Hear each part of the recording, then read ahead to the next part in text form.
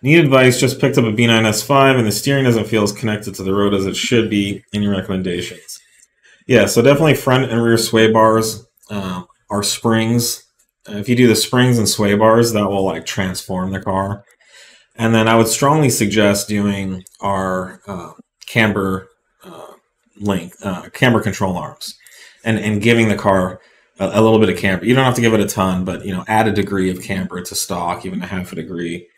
And that combined with the springs and the sway bars is going to make the car feel completely different. It will give you that kind of steering feel and urgency that you're looking for, that responsiveness. Yeah, and a good alignment shop that's willing to work on that and kind of knows a little bit about performance alignments can go a long way. Yeah. Your rear alignment will affect a lot of the way the car actually kind of its nimbleness and its feeling sensation as well. So yeah, don't forget about that guy. Mm-hmm.